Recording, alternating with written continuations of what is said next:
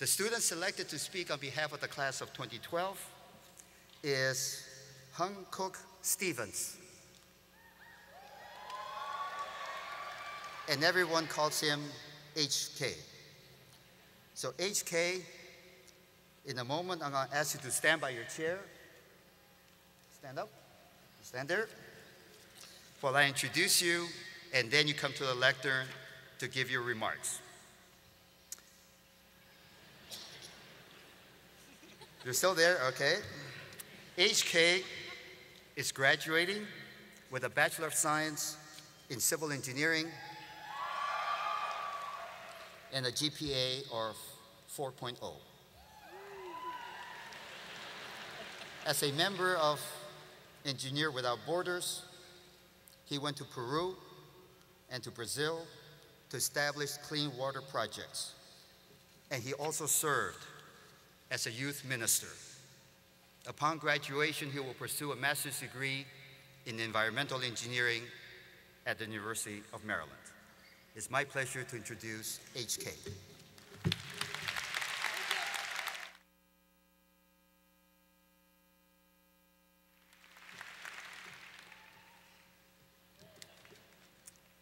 President Loh, distinguished guests, and most of all, fellow graduates, welcome.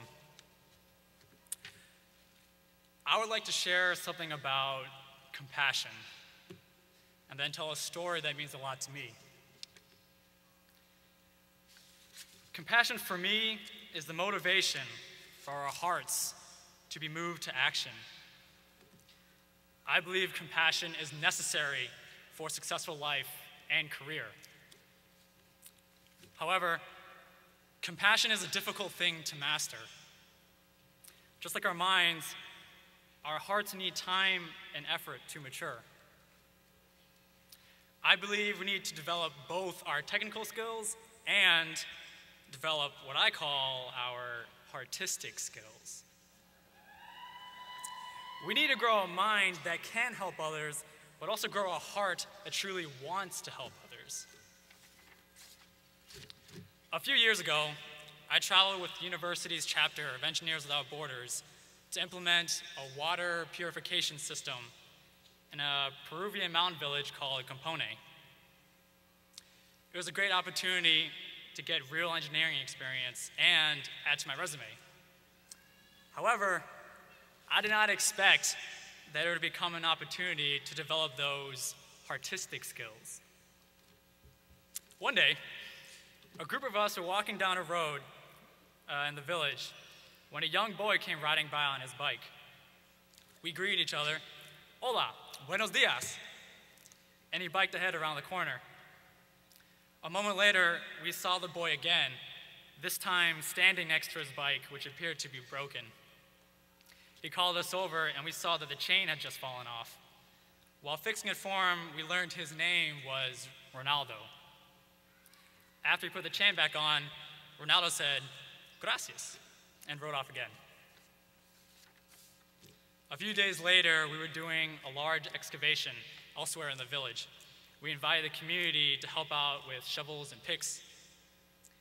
I was working hard to do my share when some little kid kept running around me and making obnoxious noises. I looked up and saw that it was Ronaldo. He was playing around while the rest of us were working. During a break, I decided to have some fun with Ronaldo. For those who know me, I'm really into hip hop and I love to break dance. So during lunch, I tried to teach Ronaldo how to beatbox along with some dance moves. You guys know beatboxing, right? It goes like...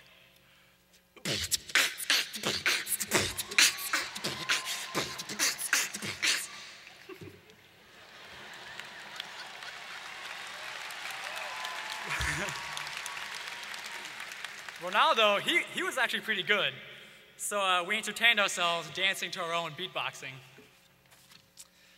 On our last day in Commencement, we were waiting for a bus to pick us up when I saw a little figure running towards us in the distance. Of course, it was none other than Ronaldo.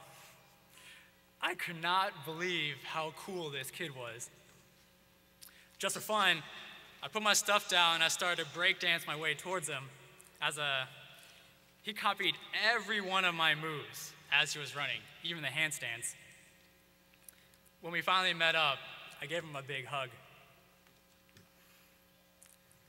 I told him that we were leaving, and he responded with a sad face. I tried my best Spanish to tell him I would miss him too, but then the bus came and I had to go. As we drove away, I looked back and thought, Ronaldo is such an awesome kid. I hope he grows up to be an amazing person. Then it dawned on me how terrible it would be if he got sick from drinking contaminated water. What if he wasn't able to go to school or later help provide for his family because he was ill? It would break my heart. It is those kinds of experiences that keep things in perspective for me and are some of the reasons why I want to always do my best. Ronaldo and so many other people like him deserve the best. I believe in the infinite potential in everyone. We can all be great, either as scholars, professionals, or even just as individuals. But to make a big impact, we will need capable minds and compassionate hearts.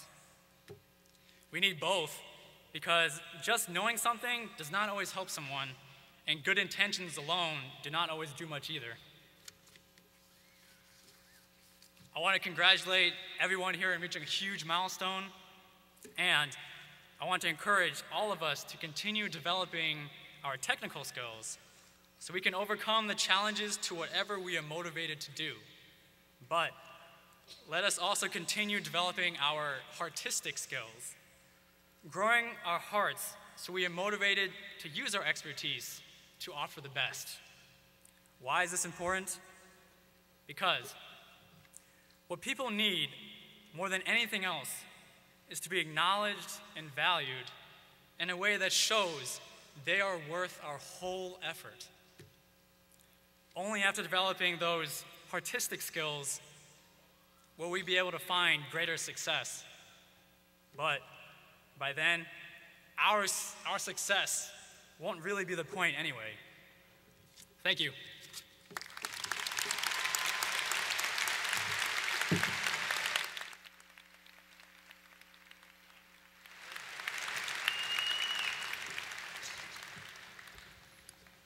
Thank you, HK. You may not know this, but your remarks almost caused me to choke.